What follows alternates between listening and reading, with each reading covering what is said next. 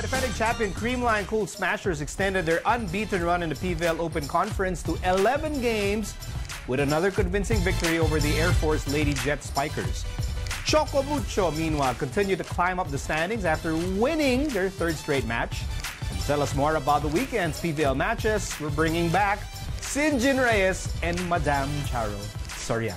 This is an honor and a privilege. It is our honor and privilege to be getting the insights of Madame Charo. And because of that, we'll start with you. Let's start with that Balipure win over Chef's Classics. And for you, Charo, ang feeling mo itong Balipure nagpakita ng, ano ba, pusong palaban, tibay ng loob in this win over Chef's Classics. I mean, it was really a seesaw battle. We can see from the onset, no? And even in the first elimination round meeting between the two teams, alam mong match na match sila. So, coming into this game, alam natin na talagang lalaban yung both teams. But Balipure, I mean, it was also because of the injury of their main setter, tapos nakabalik sila. They were down even in the fifth set, the last set of the game. They were down by 3 points mid-set. So nakikita ko talaga yung pusong palaban nila, yung puso, yung tibay ng loob na sinasabi nga natin, yung grit. So, I mean, Bombita fired 27 points, Tito Miko. I mean, coming from her, very aggressive to help also Balipure get that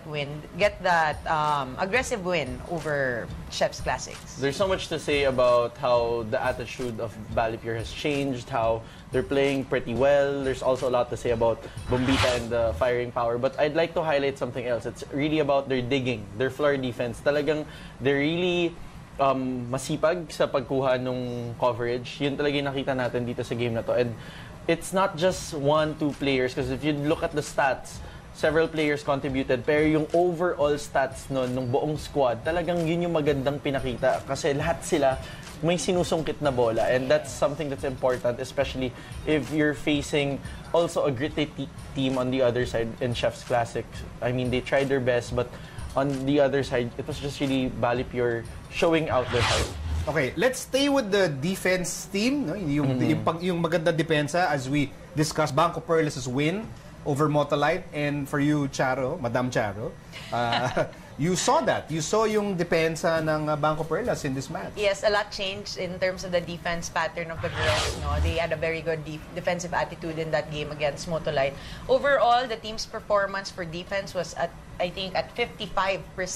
So that's over and above the team's average. And if they continue to play like that, then they're going to be a very formidable team in the next couple of games.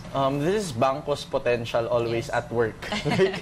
Ito naman yung lagi natin sinasabi when we talk about BanKo, that they always have that potential to play this way. And I guess it was good first ball, which led to the unsurprising performance of Gem in distributing the ball that combined to their efforts in this game. I mean, activating Sue Roses, who garnered 13 points, was really a big deal, and hats off to BanKo Perlas. The question is, can they carry that over in their next games?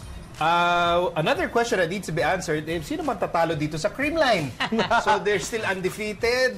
Parang walang makatumba dito sa Creamline in this PVL tournament. And again, for you, Charo, parang dominance talaga ito ng Creamline. It's a very, I mean, they really manifest overall dominance in all the skills, scoring wise, non-scoring wise, and it goes to show also with the deep bench. We always see this, Tito Miko, ang lalim ng bench ng Creamline. Even if they do not play the likes of, let's say, Alyssa Valdez and Gia Morado, they can still get a lot of players who will contribute not only to points but to a win. So, I mean, that's still the question now. Who can beat Creamline? Since I don't want to sound like a broken record. Sige, ibahin mo. Sige, well, in the first place, the record speaks for itself. Definitely. But I think what they really did well, they served hard. I got to cover the game. You'd really notice, Paneng was mentioning this several times, nagbago yung service, binigatan talaga yung service. And Chara and I were talking, it's unsurprising for a coach tie system. Yeah. Aside from serving hard, Kyle Negrito, you have 21 points of Gemma Galanza, good job. Great points from Michelle Gumabo as well, good job. But really, it was Kyle who made the difference. She was jump setting, it changed the complexion of the game, it changed the tempo of Creamline's game. Very similar to Gia Morados. Parang you're not missing Gia in court anymore because Kyle is really filling in the shoe properly. And that's why Creamline is still undefeated. Now, a team to watch is Choco Mucho. This team is, ayan na, they figured things out. They're on a roll. They're on a nice momentum here. How are they doing this, Charo? Speaking about momentum, Tito Miko, I think Choco Mucho is at the right time wherein they will just be about to peak as a team. They're getting new players also off the bench to play, and I have to say, speaking about defense, and I think defense will win this conference. No? Choco Mucho's defense has improved so much from their first game. They're now almost at 50% both digs and receives, and that will help a lot, especially if you have a Kat Tolentino in front, if you have a Maddie Maday in front. Maddie is a middle player, so she needs a lot of good good first balls, good defense coming from the players para mabigay sa running, and that's really the forte of Maddie. Yep, I'd have to agree with the defense part, definitely. But one factor is they finally learned to close out. That's something that they've improved. I think it's too early yet to say if they're peaking because it's just 2 games that we've noticed it. So that's the part that I might have to disagree. But it's promising for now. It's promising. I don't want to jinx it. I don't want to say anything about it yet. But it's really promising for Choco Mucho because alam mo yung parang natututo na sila dun sa mga na-experience nilang games. Hindi na sila yung parang... yung mga 5-setter yung mga 5-setter nila sunod-sunod na pagkatalo. Tapos biglang ano. And what's interesting pa is they're just knocking right behind number 4, number 5, number 6. So they really have a chance to still be part of the Final Four. And on that note, maraming salamat, Sinjin Reyes and Madam Charo Soriano for the incredible insights about the thesis on the PVL. Thank you very much. This has been The Score. I'm Miko Alili. You can also watch The Score on iWant for free. And we'll leave you now with our features on the NCAA Badminton Finals and Wheeltech's 45th anniversary. We'll see all of you again tomorrow.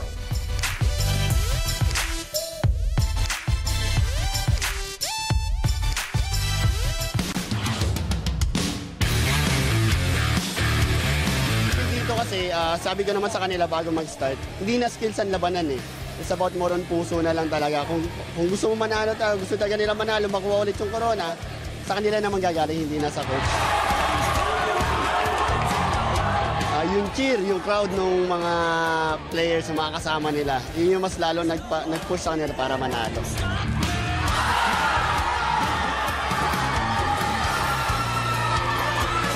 Sobra po yung saya, sobra. Sobra pa sa unang naranasan namin mag-champion. Kasi pinilit po namin ibalik, pinilit po namin bumangon ulit, na ibalik ulit yung corona sa Legarda. Congratulations all winners from Women's Division.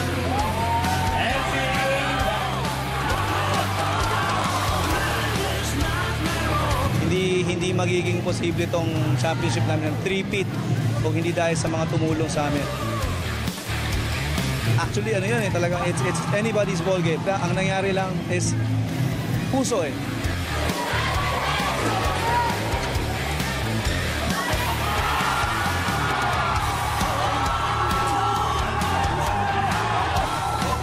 Maganda po sa feeling na depend namin kasi pinaghirapan po namin to eh. 3 buwan po pinaghirapan namin. Gigising kami maaga para mag-training po. Sobrang hirap po. Kasi po natalo yung first single namin. And then yung doubles po bumawi. And ako po yung last single. Talaga pong binigay ko lahat. Magandang people, kumusta po yung mga nasa taas dyan? Hello! Pumalakpak na mga dyan! Wow!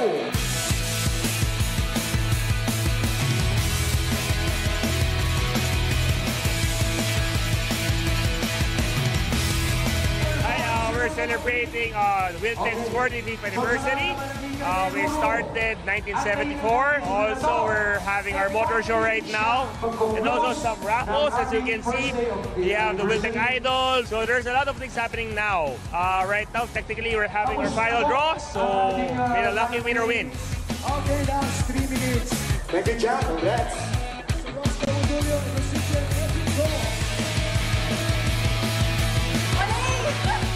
First, I want to say thank you to all of our customers.